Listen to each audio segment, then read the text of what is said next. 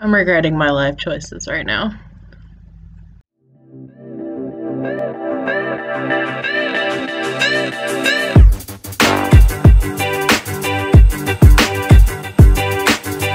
Hi everyone, it's Stephanie and welcome back to my channel. Lucy. Interrupting Lucy's here. Purring.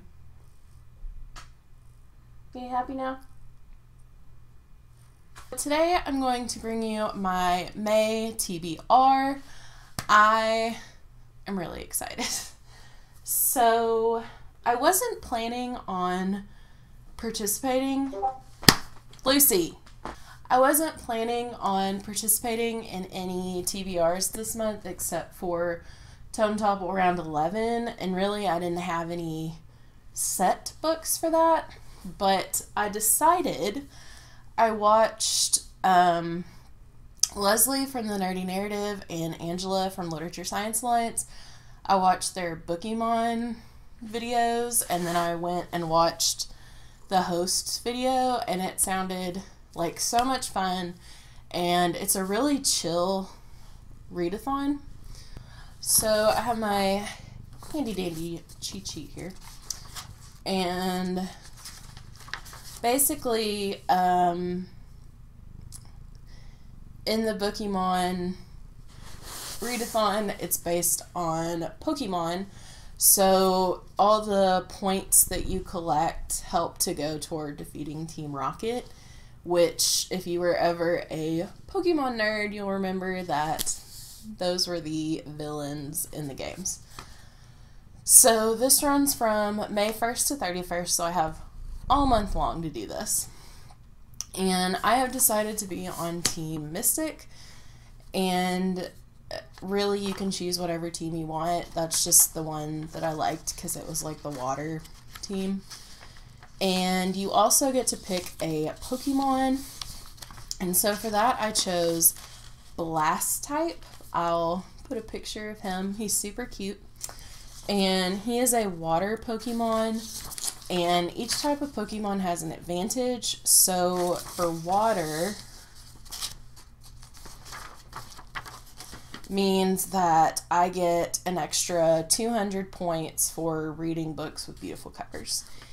And I actually have a couple that do have beautiful covers, so go me.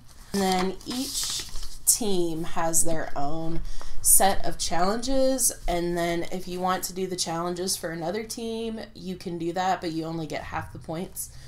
So I only have books for my team's challenge, but you can double up, and then if I have books that may not fit my prompts, but they fit the other team's prompts, I'll count it that way. You also gain 1 point per page that you read, no matter what the format. So I have quite a large amount of big books here, and this is going to be a ridiculously huge TBR, so let's just jump in. The first prompt is blue team, read a book featuring the color blue, either in the title or the cover image. And I chose Wicked King by Holly Black. I started this and got like 100 pages in, and then I think I got distracted by another series I was really liking, so I never finished it. And I really need to finish the series, and I've heard this one is even better than The Cruel Prince. So I'm really excited. This is set in the world of Fae, and it follows a human, Jude, and she just wants to fit in, and she gets caught up in all the political intrigue and quests, and it's very cool. Next is logical, follow your head and read a book that you know you should get to. And this is really shameful because I loved Skyward by Brandon Sanderson so much. It was my favorite book of last year, and I think it was the first book I read last year, and I hadn't read the sequel. So I'm going to read Starsight, and this is going to be so cool. It's set in a warring planet, and and Spencer, the main character, wants to be a pilot, and her father was labeled as a coward, which is like the worst label you can have in this world. So Spencer is doing everything she can to fight that stigma and become a pilot and basically help save her planet. And it ended on such a huge and emotional cliffhanger. I can't believe I haven't gotten to this yet. So I'm so excited. Next is gym training. Read a book from the library or from your own TBR.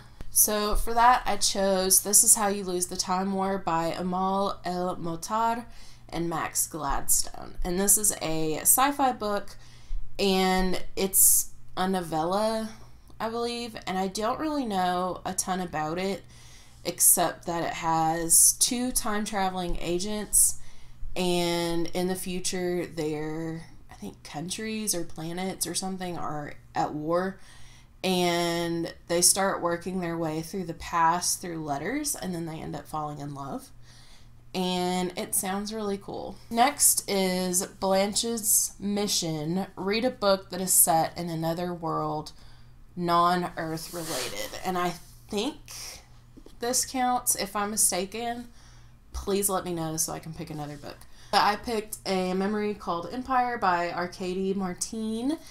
And don't know a ton about this, but Jocelyn from Yogi with a Book and Angela from Literature Science Alliance both loved this book, and I've been really anticipating it to come in the mail because number one, gorgeous cover, and it's a sci-fi book. It's set in this Texcalanli Empire, and I think it's got like a murder mystery, and she has to save her planet or her world, something like that. But I'm really excited. I think it's going to be really good. Next is the group book for Team Mystic, and that is The 10,000 Doors of January by Alex Haro. Again, another gorgeous cover. And this follows January, and from what I can remember, she stumbles upon these doors to other worlds, and I believe that as she's exploring these, she starts to learn secrets about her past or herself, something like that.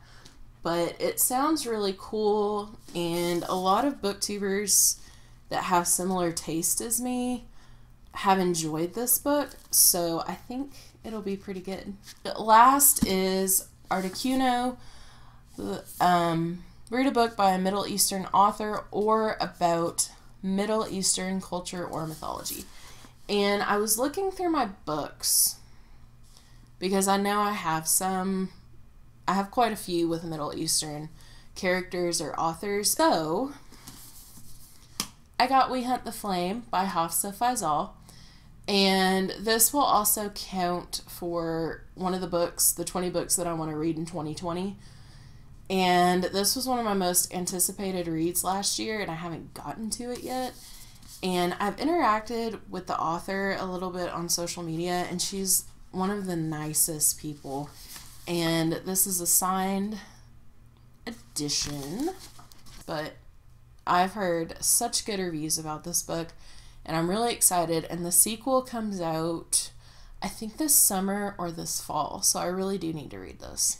Those are all the books that I want to read for the Bookemon Readathon.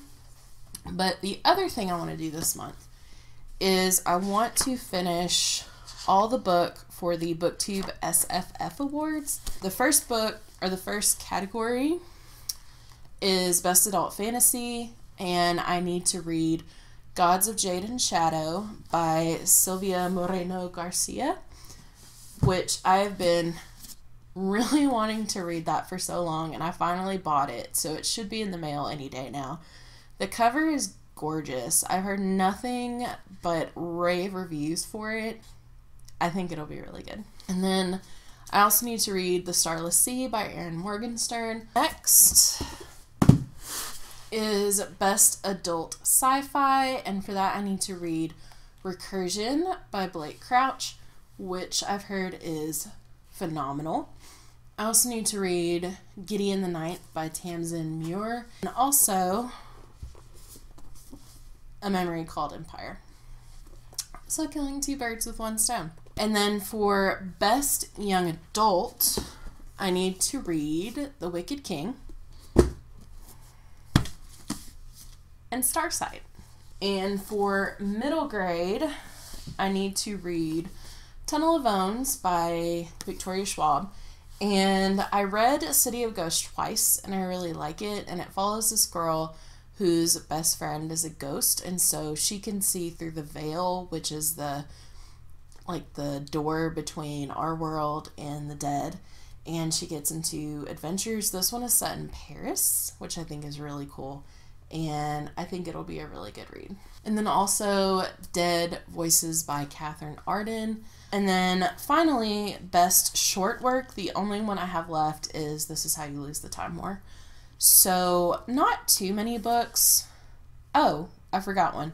Best Debut, which is The 10,000 Doors of January, Gideon the Ninth, and A Memory Called Empire. So all the books that I've already mentioned.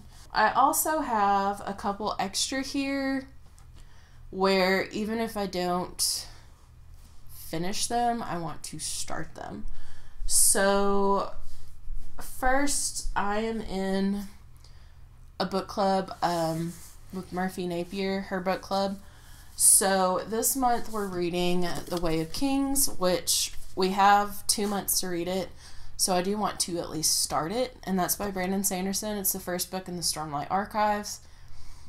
It's supposed to be phenomenal, and because it's Sanderson, I think it will be, and I'm really excited to read this. And we're also reading Wizard of Earthsea by Ursula K. Le Guin. I think this is a children's or middle grade fantasy book. I also want to continue reading Anna Karenina by Leo Tolstoy. This is one of the 20 books that I want to read this year, or classics I want to read this year. I'm about halfway through it. I don't think I'm going to finish it this month, but I do want to continue on in my read of it. I would like to start The Shadow Rising, which is book 4 in the Wheel of Time. I don't think I'm going to finish it, obviously, because Way of Kings is already like 1,200 pages, and this one's 900 something pages, and it's a nice floppy paperback. But I do want to start it because I don't want to let this series lapse, because there's so many characters and so many events that if I don't stay on top of it, I'm going to start forgetting stuff. And I'm really enjoying my read of this, so I do want to keep going at a steady pace. And then I participate in the Cozy Mystery Book Club that's hosted by Angie from Books Are My Heart. And for this month, we're reading Assaulted Caramel, which is the first book, I think, in the Amish candy making series by Amanda Flower. And it looks really cute. And then I also want to read Anne's House of Dreams, which is the next book in the analog. But overall, I have a ridiculously huge TBR for this month. But have you read any of these books? What did you think? Is there a book that you think I should start with? If so, let me know in the comments. Or if you're reading one of these books this month and you want to do a buddy read, please let me know. Yay, I'm so excited and terrified and overwhelmed. But it's going to be a good month. April is finally over. I'm going to be positive this month. And I hope you guys stay safe and do something for yourself every day that makes you smile. And as always, if you like this video, make sure to give it a thumbs up and click the subscribe button down below.